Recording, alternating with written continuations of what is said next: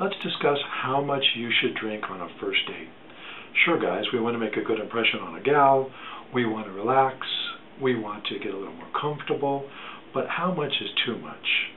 For all normal first dates, have no more than 2 drinks. Typical rule of thumb, and that might be over dinner, which is about an hour and a half.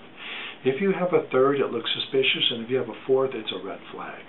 However, if your date continues well into the evening and you have dinner at one place and you go for cocktails at another place and maybe dessert or a hookah lounge or listen to some live music last, well then certainly 4 cocktails would be appropriate.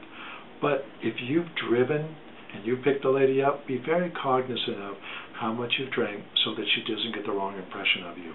Remember, gentlemen, on the first date, ladies are going to be thinking you're on your best behavior. So if you push the envelope on the first date, she'll think that it only gets worse on future dates.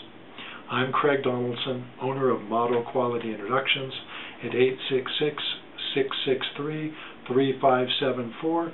If you have any questions about love, life, or relationships, feel free to call us. Thank you. We are the nation's most exclusive matchmaking agency for men seeking the extraordinary rather than the ordinary. We are the nation's only male-owned introduction agency, and we get it. The only thing more impressive than our female clients is our remarkable results.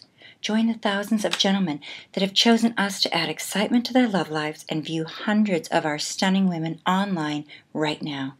Call or email us to arrange a private consultation, and we'll discuss in detail exactly what you're looking for in the perfect partner, and then we'll make it happen.